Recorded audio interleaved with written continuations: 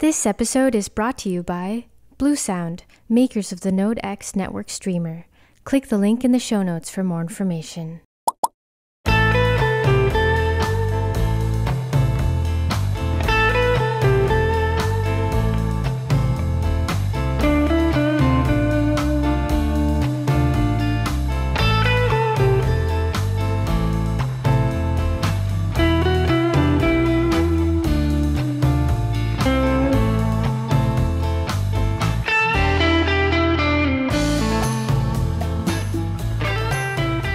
Welcome back, everybody. Yes, today I want to talk about Tidal, the streaming service, and hopefully help you answer the question, should you subscribe to Tidal's Hi-Fi tier or the more expensive Hi-Fi Plus tier? So in this video, I'm going to share my perspectives, and we'll start by asking the question, why use Tidal at all?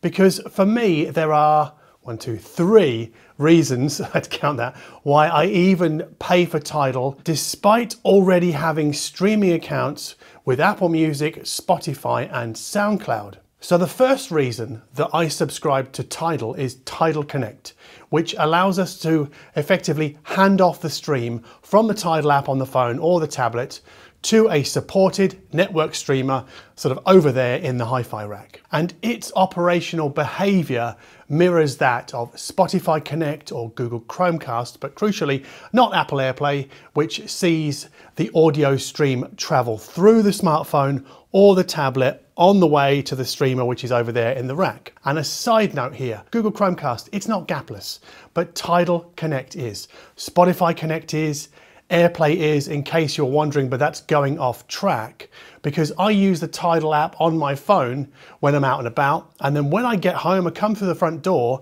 and I can effectively sort of sling the song that's now playing on my phone into my main hi-fi system, and I don't have to pull up another app to search for that song or that album or whatever. It's right there in my phone already. Now, talking of other apps, the second reason why I subscribe to Tidal is its Roon integration.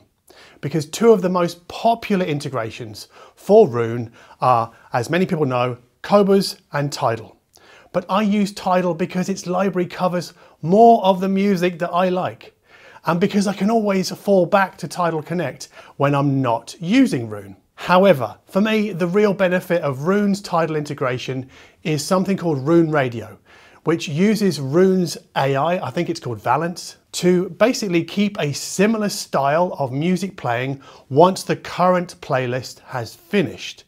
And I love this because it helps me discover new music. In fact, it's my primary source for new music discovery or new old music. And just this week, I discovered 3 EPs from a Berlin label that's slowly reissuing selected cuts from Pete Namlook and Move D's extensive catalogue, which is just fantastic.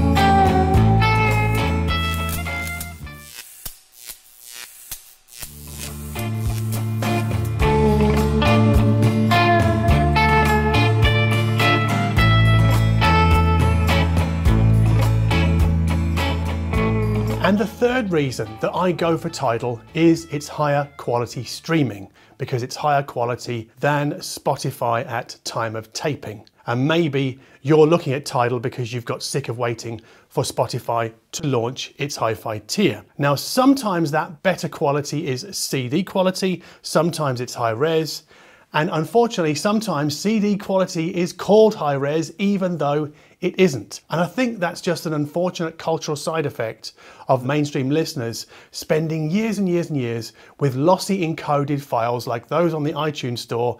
And yeah, the streams that come out of Spotify, they're lossy. But Tidal also offers bona fide high res, where sample rates hit 48 kilohertz and above. But as you probably know from my coverage of this kind of thing, there's a gotcha. Well, actually, there are 2 gotchas, the first of which I think is more subjective on my part than the second. So firstly, we have to ask, Is our hi-fi system capable of resolving the differences between a 1644.1 CD quality stream and say a 2496 or 24192 high-res stream? And if it is, then we also have to ask, can we hear those differences? Now, before I answer those questions for myself, kindly note, please, that the audible benefits of high-res have nothing to do with the stream's content exceeding the upper limit of human hearing. Instead, it has everything to do with the placement and the slope of the digital filter. And loudspeaker engineer Peter Comeau explained this in a superb way in a recent episode of the Darko audio podcast, and I'll put a link to that in the description box below. But to me, with my gear, high-res audio sounds a little bit better than CD quality. That's assuming we're playing the same master of the same album. But the difference between the two isn't as pronounced as two different masters of the same album. That's the reality for me with my gear. And I use some pretty costly stuff, you know, some reasonably high-end stuff. It's not uber high-end, not like we'd see in Munich, but it's pretty damn good. And so for me, the real world difference between Tidal's CD quality capped hi-fi tier and the high-res loaded max sound quality hi-fi plus tier is much weaker than the €6.50 per month price differential might suggest, especially when we also consider gotcha number 2. Now let's return to our original question, Tidal Hi-Fi or Tidal Hi-Fi Plus. So looking at the comparison table on Tidal's website, we see that both tiers offer Tidal Connect, check. And we also see that both tiers offer access to Tidal's 100 million songs, another check. And we know that 99% of that library is available in CD quality on both tiers. So yet another check. And as part of our monthly fee, we also get access to 650,000 videos on Tidal's Android TV and iOS apps.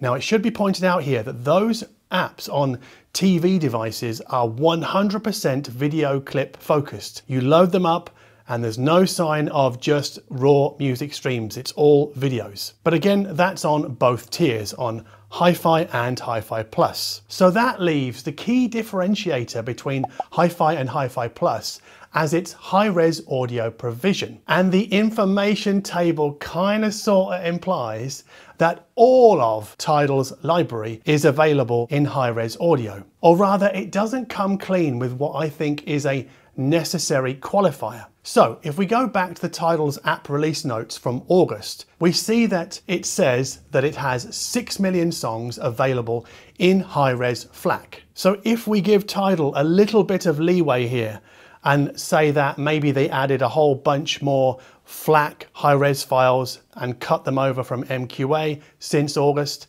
and they might have also added a whole lot more new release titles since then as well, we might stretch to believe that the high-res library would reach something like 8 million songs. Now, of 100 million songs that Tidal also boasts, that means that 8% of the total available library on Tidal is available in high-res on the Hi-Fi Plus tier. So flipping it around, 92% of all music on Tidal Hi-Fi Plus tops out at CD quality. Now, of course, that high-res library will be skewed heavily to albums released in the last 20 years or so, or albums remastered in the last 20 years or so. And the irony there is that more often than not, modern remasters can sound worse than the original masters, which are often wiped from a streaming service once a new remaster becomes available. So you might get more out of Tidal Hi-Fi Plus if your musical diet is dominated by new music or you have a thing for remastered classic albums. But in Germany, Tidal Hi-Fi goes for €7.50 a month and Hi-Fi Plus for almost €14 a month. And the latter for me is a straight 9 danke. Now, what about Qobuz? I don't use Qobuz for 2 reasons. Firstly, there's no Qobuz Connect. And secondly, there are more holes for me in its library than Tidal's. And then what about Apple Music? Well, I'll answer that question in our next video here on YouTube. But if you like this video, please consider liking and subscribing down below.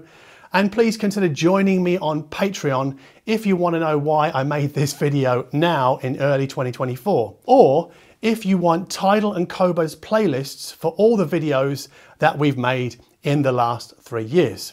Thank you ever so much for watching.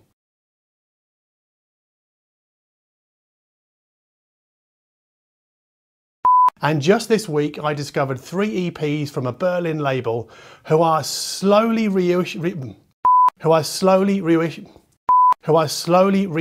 can't even say it. And just this week, I discovered 3 EPs from a Berlin label that's slowly reissuing. And just this week, I discovered 3 EPs from a Berlin label that's slowly reissuing. God, I can't even say it again. A motorbike.